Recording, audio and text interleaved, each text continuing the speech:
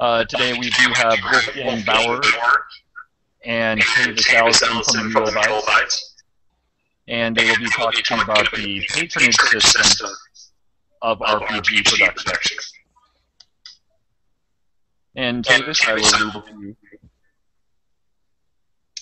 How are you doing, Wolfgang? I'm doing great. You look very impressionistic.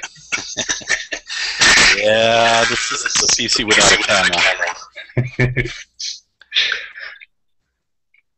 So you and I were on a panel before about Kickstarters, and so I know a little bit about the patronage system. I was also a patron of yours on River King. Oh, yeah. But assuming that we have audience members who are not so well informed, why don't you start out by telling us what the patronage model is? Sure. It's a little bit like Kickstarter.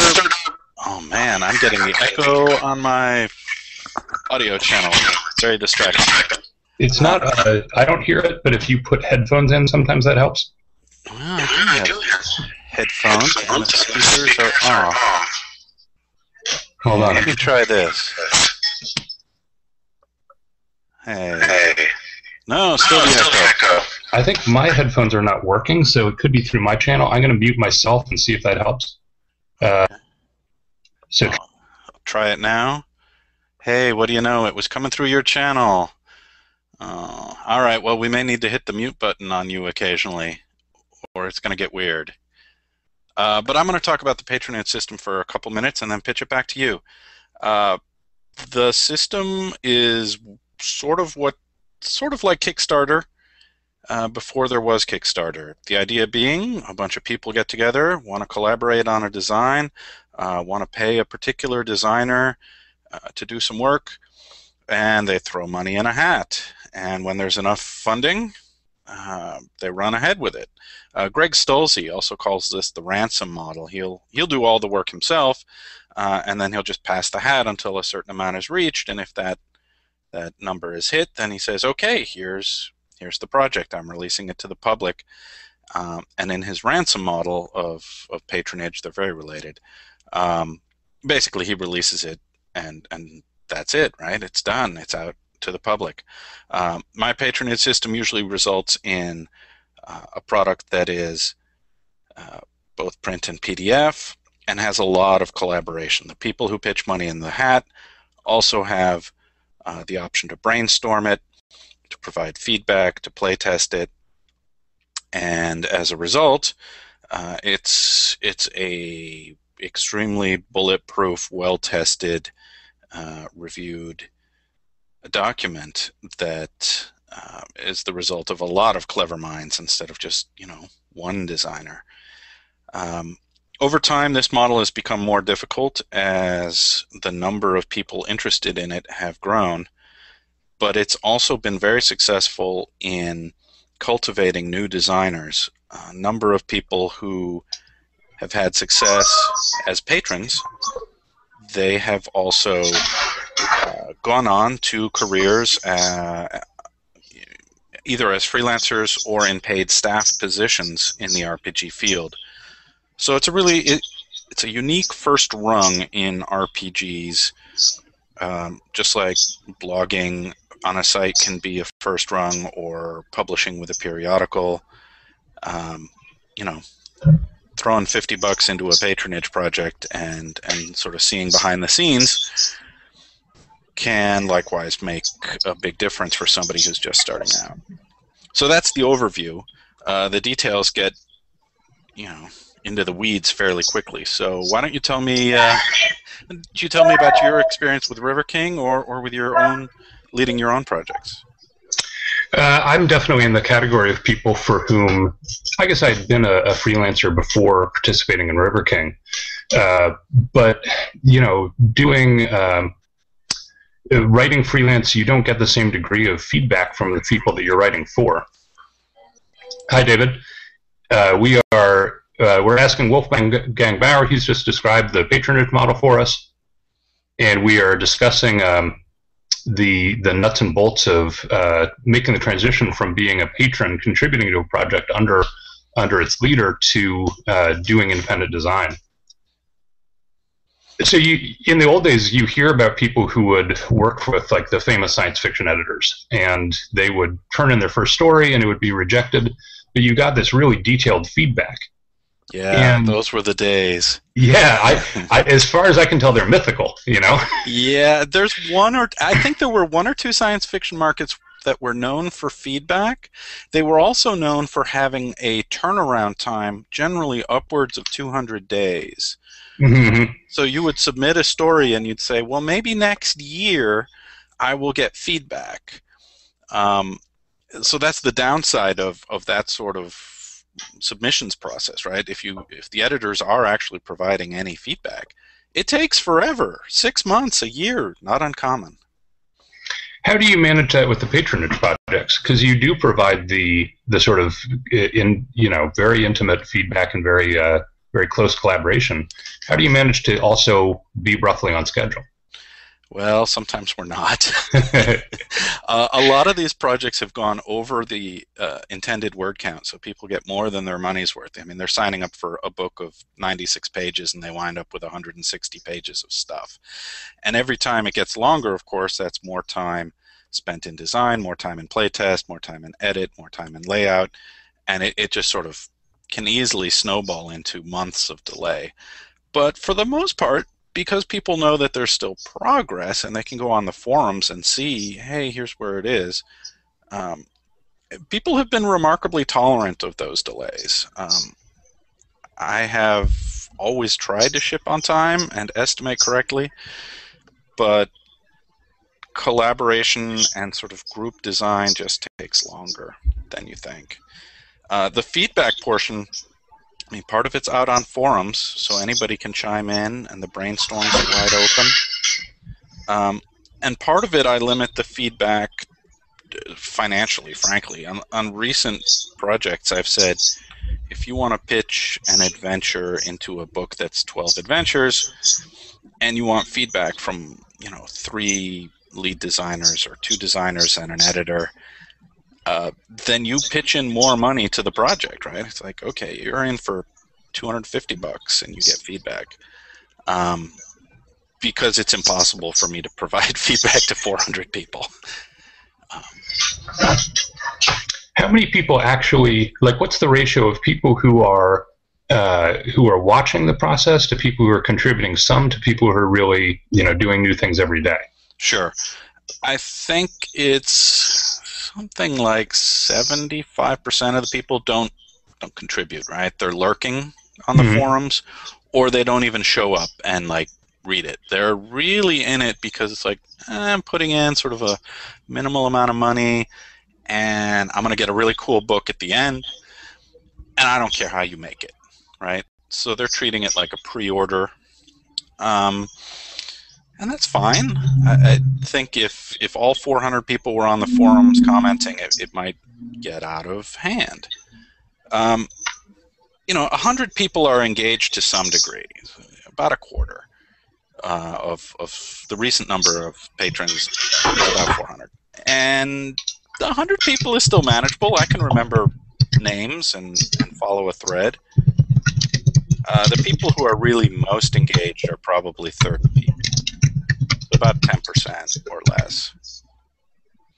And that's fine. Having think about a business meeting with 30 people in it, or, a committee, a convention, organizing team. Just getting 30 people to pull in the same direction is a challenge. How do you avoid what does it take to get people moving in that direction, and how do you avoid a kind of design by committee thing? Yeah, that was a problem we had to face up against early, and we have several solutions.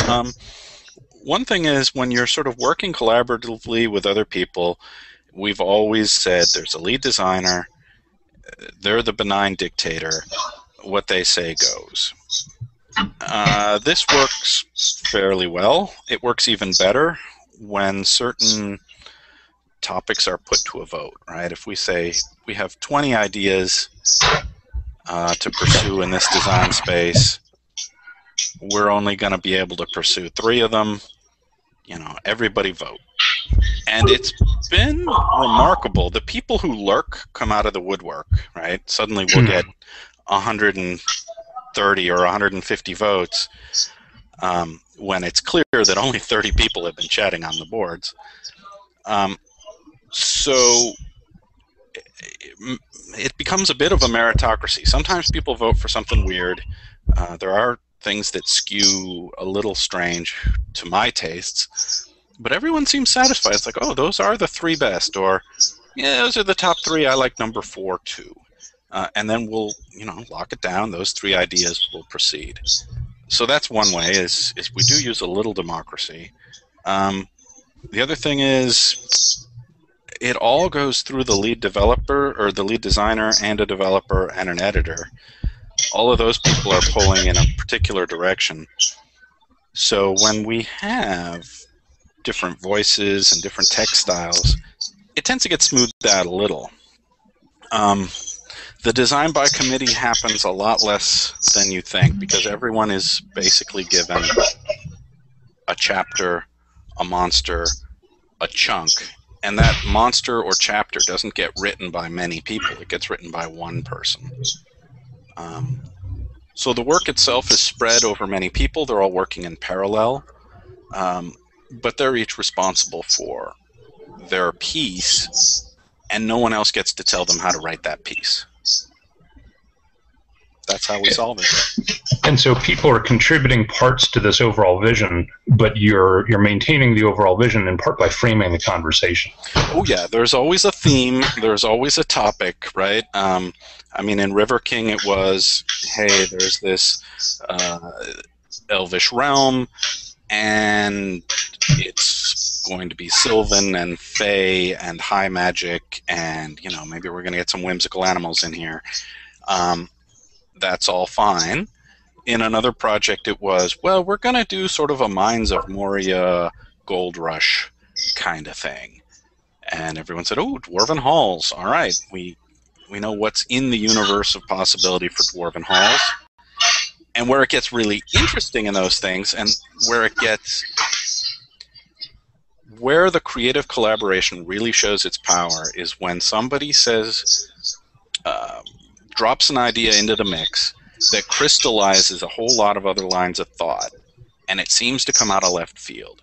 So in Halls of the Mountain King, that was Brandon Hodge said, what if there was a secret brotherhood, a society, a Freemason dwarves? And everybody said, ooh, Freemason, yeah, and dwarves, those two things go together.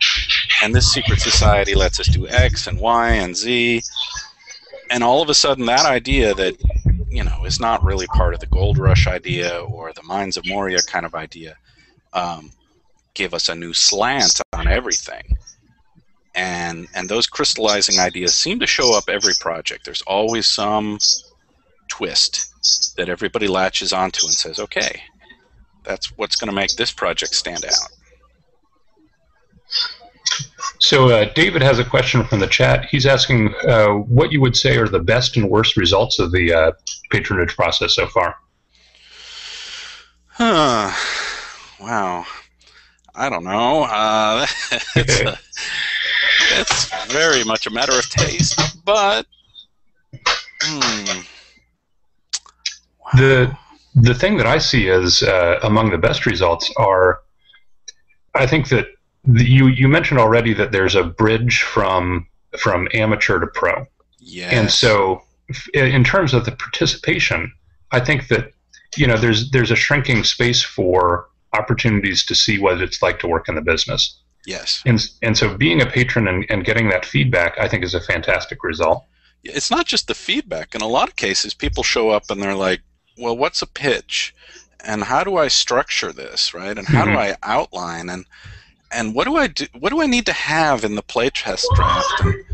And do I need to account for maps? And how do I do that? And how do I write an art brief? I've never done an art brief. I have no idea there's such a thing as an art brief. And so these components that are pretty standard for anyone working in publishing, there's no reason that you would know this stuff coming in cold. So you not just get feedback on the quality of your design work through playtest and your peers, you also get, I don't know, Boot Camp 101 on, Yeah. you know, what are the tools I need? Yeah, you get to try out all the levers in the sausage factory. Yeah. I mean, yeah, that is probably the best result, is a number of people have gotten to see the sausage factory, got to play around in it. Some of them have gone on to professional careers. Others have said, that's very cool. I'm going to let you guys do that. I'm going to stay over here and play, right? Because they said, that's work. Or, I like it, but not enough to, like, commit that kind of time. The worst stuff that comes out of it is, of course, you get creative friction and creative differences, and occasionally somebody blows up and wants to take their ball and go home. It's inevitable, right? Somebody says, that name is stupid, or I don't like your map, or, you know, and doesn't really back up their opinion, or it's just so subjective you can't talk them out of their opinion, right? It's their opinion. And so that's why we do say the lead designer's word goes. If you don't like it, well, there are 500 other decisions we'll make before this thing ships. So, you know, you're going to lose some. But as a whole, I think the people who are less likely to work well in this kind of collaborative environment, they can go on and do perfectly good work. It's just they say, this teamwork part of it is irritating. I want to do it on my own. And they don't get the benefit of the feedback and those other things. But, you know, I started as a solo freelance. I didn't have any of this sort of collaboration or peers to work with. And there are plenty of really talented designers today who still, they've got their keyboard, they've got their deadline, they've got an outline. You know, they don't bounce it off 10 other people before going ahead with it. They just do it. Mm-hmm. That's a totally valid approach. I think another thing that makes Patronage, it's one of the best results of Patronage, is that it's exposed to so many people in the development process. Yep. That you, as a backer, you can be like, this thing really addresses what I need at the gaming table. Yes. And it doesn't have to be a mass market thing. It's not, a million people need this at the gaming table. It's me and 100 other people really have a need for this one thing. Yeah. We can do more niche products. We can do more tools that are useful at the table. We tend to do more handouts, more playable maps. We've done a lot with, like, battle maps that are printed at scale, so your 1-inch squares come out 1-inch squares when you print it out. Just put it on the table, you're done. We've done a number of things where it's been like, well, these are the elements I need, and here's the spicy, interesting garnish on it. We get a better balance, I think, than we get in some professional products where the people inside the company say, we want to do this thing, and the freelancer says, I want to do this thing. And, you know, maybe 25% of that product is less useful than it could be. Yeah. It has to go through the crucible of, I mean, we play test everything. And so stuff comes through, and it's like you're missing X, Y, and Z, or these numbers are impossible to hit with the characters that were provided. It makes a big difference, and I think this is why patronage projects keep winning stuff like Ennies. I mean, Streets of Zobek won the Gold Ennie for Best Adventure this last year. It's not anybody's idea of a massively commercial thing. It's a mean streets, Chinatown fantasy kind of thing, right? It's an urban fantasy like Fafhrd and the Grey Mouser. But, you know, there's whorehouses and there's really smuggling and nasty deeds. It's definitely in the somewhat more mature subject matter, but it's really well done. And I don't know if a house like Paizo might. They might go a little dark. But, you know, we didn't have to worry about, is this going to upset somebody? We said this suits the needs of our playgroups. Mm-hmm. You were saying that people can do it, and you can get by just fine with a keyboard and a knowledge of when your deadlines are. But to make something that way that's well play tested, you have to go above and beyond. Oh, yeah. with Patronage, it seems like that playtesting and that being sure it responds to people's needs falls out of the process almost as a byproduct. Yeah. I mean, people will call you on your BS in Patronage, and they're polite about it and they're constructive about it, but they'll say you're spending 3,000 words on something that, you know, doesn't come up, or they won't say it, right? The editor or the playtester will say it later. It's like, we're over word count. These 3,000 words don't seem to matter to anybody. It gets cut out of the book. We always overwrite. And then stuff that's less important tends to trickle into like blog posts or a supplementary PDF or, you know, somewhere else. But it's not the main product anymore. There's nothing like, you know, your peers who've all chipped in money and are invested saying, hey, I really want this to succeed, and here's why I think we need to change something. You don't get a lot of griefing, right? There's not people who haven't chipped in, just kind of trolling these boards. Everyone who's on it wants it to work, and I think that's part of the secret of success. Yeah, I certainly see that the community that forms around a Kickstarter is very positive, because it's defined by people who've put some skin into the game. Yeah. I mean, the people who want to mock it can mock it from miles away, but they're never going to put, you know, $50 into a Kickstarter just to mock it. That's ridiculous, right? They're not going to show up. So yeah, you get a self-selected community of people who want it to work. I see that David is typing a new question for us. So he's asking, I already have a ton of books. Why would I want to get into a Patronage project? Sure. That's a great question. I think in a lot of cases, people who are into Patronage are either looking to influence the design of a book to suit their tastes, and we've had that happen. Playtesters especially are really well placed to influence the design, the final design in adventures. The other reason might be, yeah, you see behind the curtain, you improve your own chops, and you see how much freelancing you want to do, right? It's certainly possible to wait until a Patronage project is complete and has gone out to the world and has won the Gold Emmy for 2012 as Best Adventure, and then say, yeah, okay, that book is worth my time. I will buy a copy and it will go, you know, I'll read it and play it. You don't have to buy into the whole Patronage part of the process. You can just purchase the result afterwards. I think the other reason to get involved is you tend to meet a lot of cool people. The Patronage project we did it was called 6 Arabian Nights. It was like the second project we ever did. One of the people who signed up lives in Kuwait. And so whenever we had questions about Arab culture or the Middle East, or could you just get us some cool reference pictures of a camel? Yeah, he was there. He was like, well, you know, we don't actually travel around on camels, but I know a guy. So you essentially have a super brain working on this, I guess, a super brain working on the Patronage project versus regular brain on other projects then.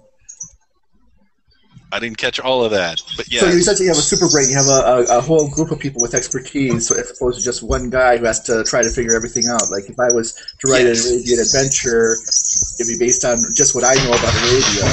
Absolutely, and the other great example I can point to with the hive mind super brain was the book called Northlands, which is all about Arctic and Norse culture. And a ton of people signed up who are Norwegians, Swedes, a Dane, I think one Icelander. Anyway, they all grew up in the Nordic countries, and they told us, you know, we were forced to read the sagas in high school.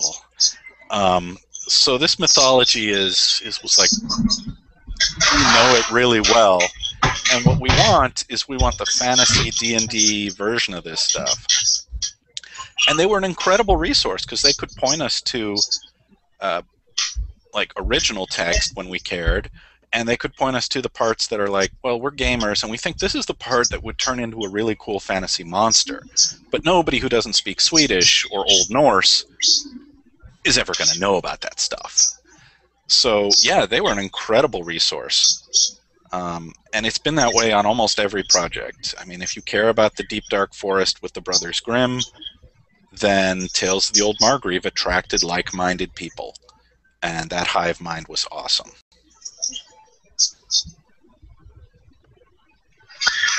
So in the chat, David is asking, how much typically do people in the Patronage project add ideas that might not otherwise be incorporated? Yeah, it's a ton. There's always an outline and a theme to begin with, like, you know, Arabian Nights or Norse stuff. But then the question becomes, yeah, what specifically gets added? And the first stage in the way that Cobalt Press does Patronage is a series of brainstorms.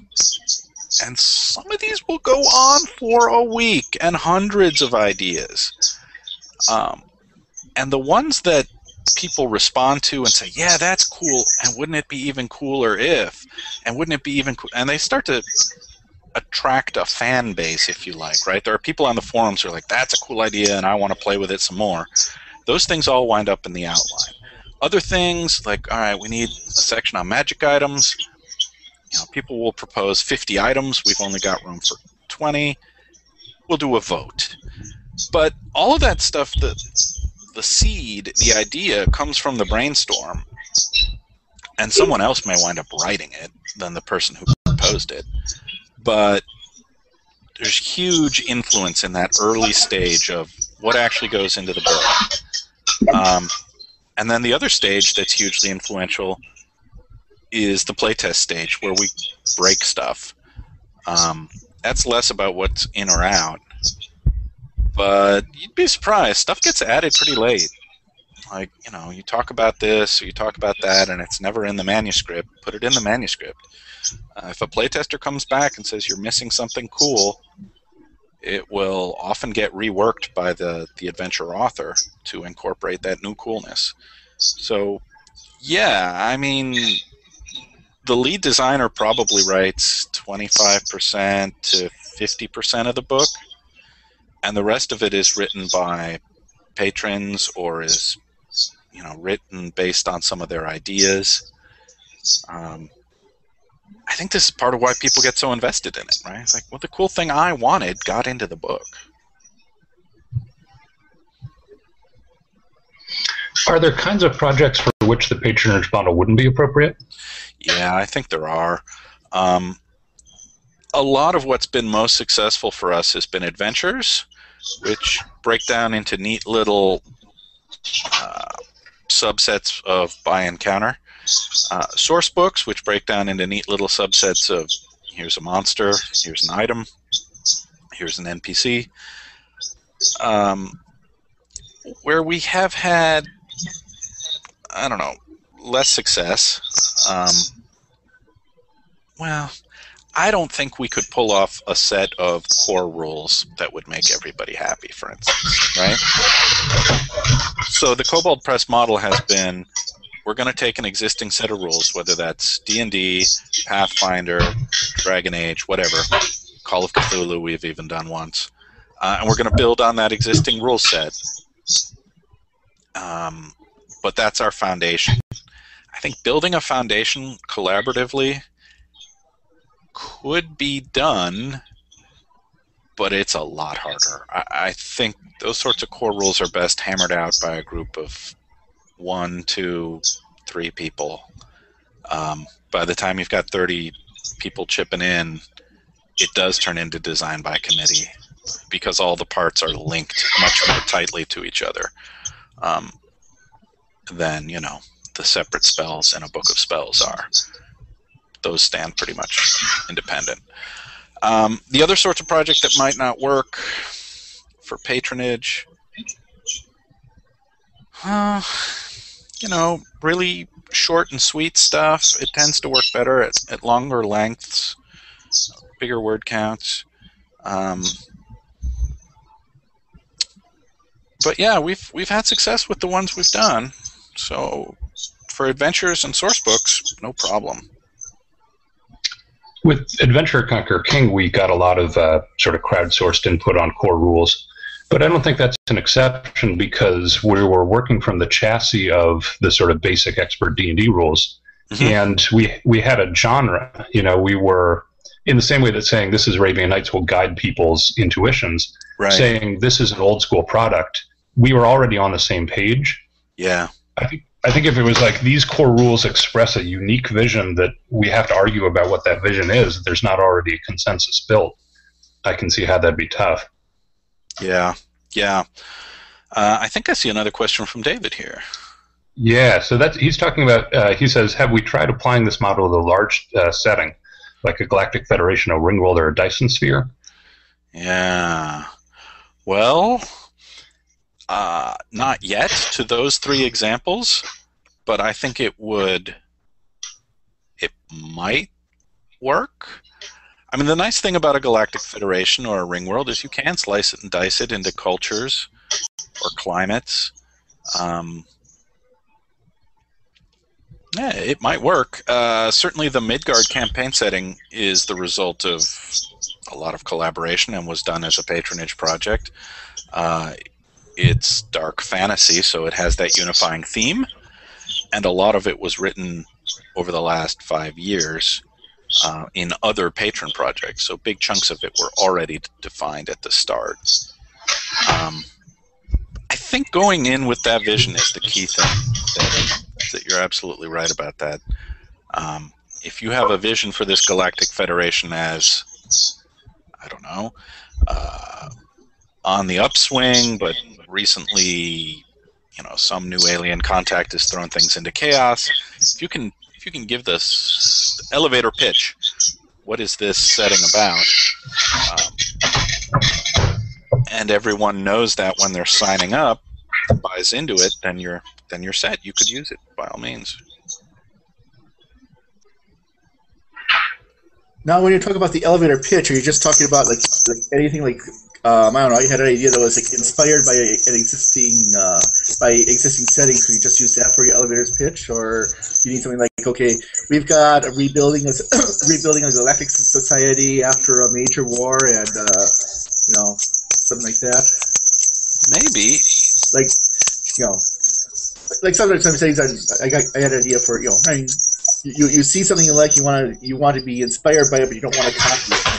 Well, I think there's a lot of this is going to be like this other thing during those early stages, right? And this is why Hollywood pitches often sound like, it's Jaws in space, or something along those lines, because until you've made the new thing, nobody knows how cool it is. So the best you can say is, it's a trap-filled old-school dungeon. It's like Tomb of Horrors meets, Steading of the Hill Giants. So I would lean on those comparisons, at least to get people who are sympathetic to your vision, right?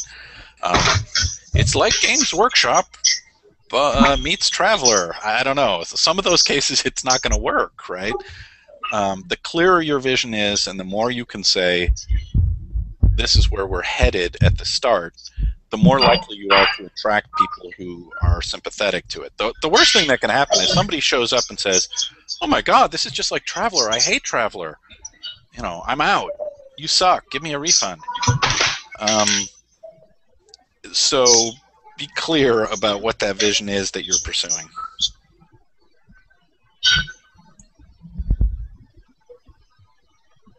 Is offering refunds an important part of your strategy?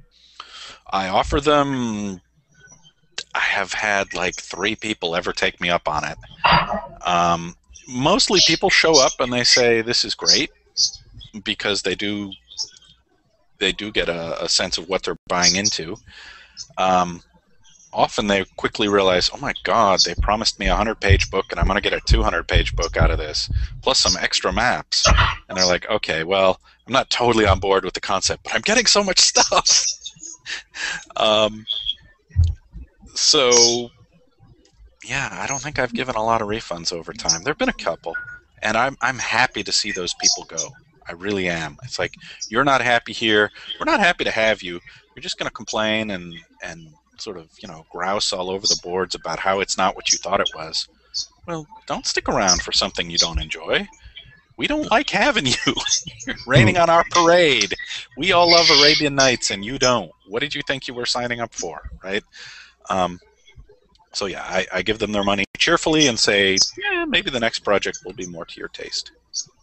But on the other hand, you have people who like might maybe try to correct what they see as flaws. Like suppose they have an idea for a setting inspired by Legion of Superheroes, but somebody say, well, it's not really realistic. You have these teenagers out, spreading the galaxy fighting these major villains. But it made it make more sense to have like a police academy. So they're like they accept, they accept kind of like, the idea, but it's just there's just part of the idea. The reason why they want to build something new is there's something about the original that bothered them, or they just didn't like or struck them the wrong way. They're trying to like be constructive and say, okay, we're going to make this a police academy. These are adults, and they signed up for this kind of work. Sure.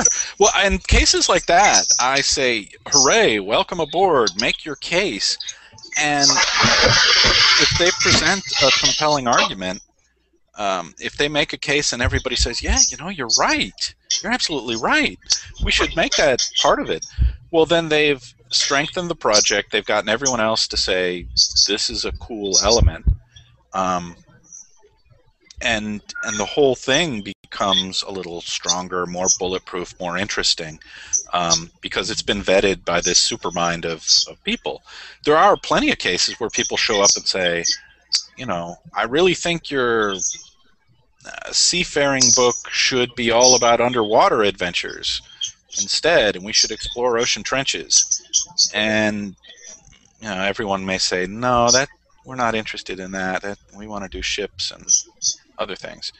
But now, could you maybe add that as an aspect? Let's say you've got an idea for like a seafaring pirate world, and somebody is really interested in underwater. Might he go and suggest, okay, well, let's make this like a part of the adventure? So Oh, totally. Those sorts of things often happen where it's like, well, you're really into this thing over here, and everyone thinks you're going to do fine with it up until this point. We'll give you, 6 pages or some defined section of the project. If everyone else says, yeah, that still connects to our main theme, it's Davy Jones's locker that we're exploring in the deep undersea. Okay, well, yeah, pirates want to know about that, and tell me about the cult of Davy Jones, and tell me about the tentacled horrors from the deep, and this does apply, then yes. But there are plenty of ideas that get floated and go nowhere, right? It's not like anything you propose will fly. But the ones that everyone buys into, it's wonderful to see this huge groundswell of support, everybody throwing out ideas, they feed on each other, it gets more and more interesting, so that by the time comes to actually commit words to paper and design the thing, everybody's really charged up about it. And the ideas that kind of flop, everyone's forgotten them by then because they're looking at the bright, shiny ideas that succeeded.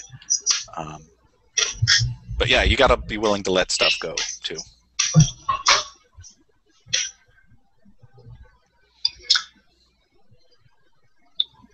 So in the chat, David's asking, do you tend to get a larger page count with patronage products than you would with other products then?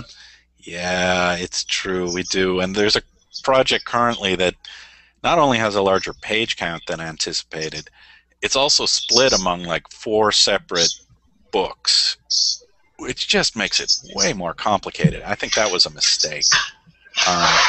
But we're not perfect. We make mistakes. Like, why did we split this into 4 books? That was a dumb idea.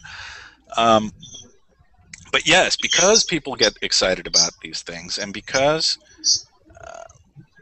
we often underestimate what it's going to take to tackle some of these big topics, the page counts have been creeping upward over time. The first one was like, 60 pages. The most recent patronage project we shipped was the Midgard setting, 296 pages in full color. Yeah, so that's at the upper bound of what's possible. Did you say 290 or? 296 pages, yeah. For Midgard setting? Uh-huh. Why is that the upper bound? That doesn't sound very large. It doesn't seem very large, but here's the reason I think it's the upper bound. Collaboration takes longer than regular design, right? A single writer who makes all the decisions and just hits the keys is going to go faster than a group of people who are discussing where to go next and how to structure it and playtesting every piece. What happens then in the larger and larger patronage projects is the attention span of the audience eventually fades, right? There's always a burst of enthusiasm that lasts for a few months when everyone's hammering on the cool stuff. Then there's playtest, and that gets everyone excited again. And then there's a long period of it needs to be edited, art generated, layout, printing. There's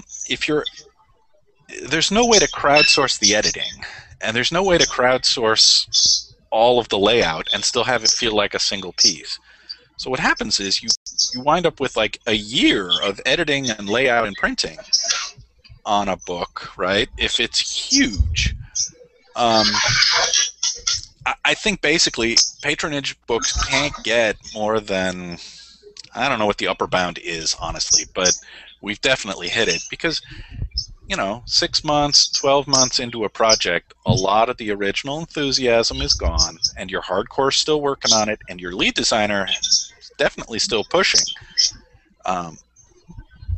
But yeah, you run out of steam. Yeah. Now, can you return to a project? Like you release the Midgard, can you maybe return to Midgard with a new supplement, maybe the Vanaheim supplement or the Southland supplement or something? Sure. Yeah. No, the Southlands book is something we keep talking about. Done a number of supplements for Midgard before the campaign setting actually hit. And we'll do more after. We've got a bunch of adventures coming that are not patronage projects. They're just written independently, short adventures. And those things, yeah, you can return to the same setting over and over. When we started, we didn't have any sense that, hey, we're going to be building a setting. But all of the patronage projects, including the Arabian Nights one and others, they all built on the same premise, and people wanted them to connect, so we connected them. Quick question: what game system is Midgard for? Midgard has been run on 4 systems and still supports 3 of them. It started as 3.5 D&D. It moved to Pathfinder. It moved to 4th edition, and it also supports Dragon Age. So there's a bestiary for Pathfinder, D&D 4th, and Dragon Age.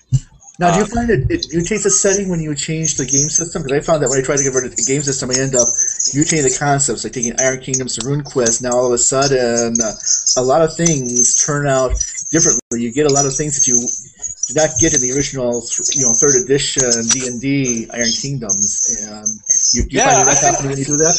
Yeah, things happen to some degree with that. I mean, the primary setting or the primary rule set has been Pathfinder for a while now, just because that's what the patrons have asked for. Yeah, Pathfinder and D&D are not very different, but when you turn to Dragon Age, did you see major, maybe not major changes, but a lot of things that, boy, this is really different. Like when I did Iron King's RuneQuest, I was like, well, gee, all your spellcasters are now, they're all the same. It's just which runes they have. Or you find out every religion has to have a druid, basically a forest cult, because they all have to, even the one that's not the god of the wilderness, he still has to have the guys out there in the forest doing things or protecting the people. Sure. Well, I think that you do get changes in the way the game is run, and the rules supporting it do matter. Dragon Age is less high magic, but it actually fits the Midgard tone fairly well. And we've had no trouble making those adaptations. But we had to write new spell schools for Dragon Age that that were trivial in D&D or Pathfinder, but required a lot of extra effort to design and balance correctly for Dragon Age. So yeah, but if someone's interested enough to do the work and playtest it, then by and large, we've done it. But we do have preferred systems that are better supported than others. It's just Dragon Age doesn't get a lot of support, period. So the fact that we're doing anything for it means people show up and have fun with it. Do you find that works better? You take something that's not really well supported at the time, like Dragon Age. You have your Patronage is perfect for non-well supported role systems, right? People who are dying for content, are more likely to show up and get involved because they realize that's the only way they're going to get the next A supplement or a new adventure is if they chip in and do some of it themselves. So I've seen groups that are for games, I don't know, that are perfectly good games, but without a lot of official publisher support. They've gotten permission, or they've gone off and tried it. But just getting a successful patronage project to go is a learned skill, right? I mean, I've been doing it for 6 years now, and I'm still learning. In the chat, David's asking what patronage products you're planning or thinking about in the future. Well, the one that's currently being planned and cooking is called Midgard Tales, and it's a collection of about 13, 14 adventures in the Midgard setting for Pathfinder. We're going to have probably, I think I'm going to get about a dozen pitches for next year's project. I've asked some of the most active participants in the current project to pitch me something for next year. And I expect to get about a dozen suggestions for the next project. And those will be in my inbox in a couple of weeks. And I will stew on them and we'll make some kind of decision about going forward with one or none of them if I don't think they're going to work. I don't know. We'll see what comes in. Usually there's at least 2 or 3 awesome ideas. And that'll be the next project, but I don't know what it is just yet. Could be generic. Need not necessarily be Midgard. And David's saying that he thinks the world could use a good science fiction or superheroes or modern spy story arc, and wants to know if you have plans in that direction. I find there's a ton of fantasy out there already. So we look at the books like, geez, another fantasy book away, whereas versus science fiction and superheroes and modern spies are not anywhere near as well supported. Right, I'd agree. I think something like Spycraft or, I don't know, name your favorite science fiction game right now. Eclipse Phase, well, that's better supported than most. Anyway, yes, I think those genres all suit themselves to this. I don't have any plans in those directions, which doesn't mean it won't happen. The only things we've done that reach out that way a little bit are we did pure horror in our Call of Cthulhu project. But I think Cthulhu's actually pretty well supported. The weird thing about patronage is you do get these small communities that are enthusiastic and push, but there is a minimum size somewhere, right, where it's like we can't raise enough money to pay the artist, pay the editor, pay the printer to make it happen. I don't know what that minimum size is, but you could experiment on Kickstarter and find out. Does this mean that science fiction and modern spies don't have people don't buy them, or I don't know. I think people do buy them. I think fantasy is a bigger market. It's like I always buy fantasy because that's the only thing out there. Maybe it's because the stores don't have them or something, or maybe they haven't been marketed as fiction. Because one thing I think you get, a lot of people would prefer one versus the other. A lot of people don't like science fiction. A lot of people don't like fantasy. I like to have a variety, and so if I'm looking at a book, I see a science fiction book on one side and a fantasy book on the other side, I'll probably get the science fiction because I have less of that, and as modern spies, so there's something for those. Right. Huh. Well, I don't think I have a solution for you, right? The answer is write my own book or something. Yeah, you got to run your own project, or you got to go to a publisher of your favorite superheroes game. Talk to the Mutants and Masterminds folks and say, hey, I want to do this project. Would you give me permission to you know, slap the Mutants and Masterminds logo on it, and you know, see how it goes. They certainly have an audience. They've been around 10 years. It's an awesome rule set for supers. Or you could approach Margaret Weiss and talk about Marvel, but I think you run into a whole nother set of issues there. Yeah, each of these things has its own fan base, and as long as you know where to find those people and they say, yeah, it's a great idea, like any crowdsourced kind of project, it can happen. I don't see any reason why this model wouldn't work for those genres.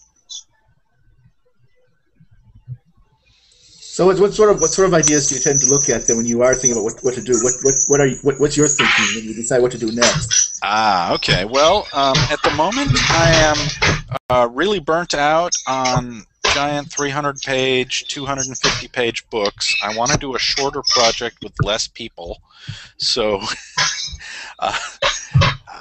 maybe this is called taking a breather for 3 months or something, but doing a small project and doing it really well is appealing to me right now, because coordinating the work on these can be it's a lot of work in itself. So I mean, that's from a personal direction. I think that would be neat. I also think that projects with a lot of opportunities for brainstorming and projects with a lot of opportunity for patron input tend to generate a huge level of enthusiasm, where patronage projects that are, you know, one primary author, you got to be a superstar author to get that to work, right? I mean, if Monty Cook says, hey, I want to write this project, great. If Greg Stolze says, hey, I got this little thing I want to do, awesome. If someone new shows up and says, I've never published anything, but I have this project to do, well, it's harder. So either you've got to have a cool creator at the heart of your project, or you've got to have a really cool idea. And I don't know, a Galactic Federation sounds like a pretty cool idea to me. You could parcel out star systems to different patrons and say, you know, you've got 2,000 words for your system, go. And probably come up with some great stuff. Wow, somebody's not happy back there. My son is playing Minecraft. I think he's excited rather than anguished. Oh, good. Well, good. As long as he's gaming and having a good time. Are we, I think we're just about out of time. It does look that way. Currently, is there any final questions for Wolfgang? David has a question in the chat about whether you've done any science fiction projects and if they encountered any special issues. Alas, I have not. Well, I have done science fiction projects on my own. I wrote one for TSR, and I wrote a sort of conspiracy near-future science fiction title for Wizards. Neither one of those was a patronage project, so... and I think we know the somewhat unfortunate history of science fiction RPGs, which is everybody tries them, and none of them have been huge breakout hits since, like... Traveler was good. That seems to be the exception that proves the rule. I think is Traveler. Yes. And of course, the ones that are based on a setting like Star Wars and like Star Wars and Star Trek, I'd say were also successes. Maybe absolutely as well. But right. The original one was probably Traveler was the only original one. I think Traveler probably is the best one too. Yeah, no, definitely. I'm sure there are special issues that you run into with science fiction games that you wouldn't with fantasy or supers. I haven't given it enough thought to really know what the roadblocks would be, but I suspect one of your first roadblocks, from the way I usually run these things, is, so is there an open rule set that you could use as a platform to build on, or would you be building a new rule set from scratch? That's the first obstacle I'd see. Of course, now there are lots of options: D20 Future, BRP, Basic Role Playing, Savage Worlds. But see, yeah, you already know where to go with this. You should be running this project. Maybe I should. Maybe I should turn my Third Legion idea into a crowdsourced project. I have no track record, though. I've got absolutely no track record. I'm a software engineer. I have no track record in writing this science, publishing, getting anything published in the RPG industry. It is a whole new skill set and a whole different field, but And it'd probably be hard to make the money I'm making as a software engineer. It'd be hard to make the money as an RPG designer. It'd be really difficult. I'm very confident that you would not make that level of money as an RPG designer. It's way more a hobby field, and software development is more lucrative. On the other hand, you can run these sorts of things over longer stretches of time or on a smaller budget with, you know, smaller goals, and still have a really great time. So, well, maybe I'll come up with something in the future. Then you never know. give it some thought. Maybe the model will work. If you do, shoot me an email about it. I will tell some of my past and present patrons that, hey, somebody's doing a science fiction project. You should go check it out. Sounds good. No, thank you very much, there. All right. And unless there's any final questions, it does look like we have ran out of time. All right. Well, great talking to everybody. Thanks for moderating, Tom. My pleasure. Good talking with you. Yeah. Indeed. And see you at the rest of the con. Indeed. Thank you, Wolfgang. Hoping you have a great rest of the day. Thank you. And thank you, Tavis, for moderating. Currently, we were scheduled to have a panel with James Carpio of the Chapter 13 Press. However, he did have to opt out due to emergency reasons, so I'm hoping things are going well for him. We are taking an hour break right now from our panels during this downtime. At 3 p.m. to 4 p.m. Eastern Standard Time, I will be moderating the Design Mechanism Question and Answer panel with Lawrence Whitaker and Pete Nash. We will be seeing you then. Thank you. Okay, thank you.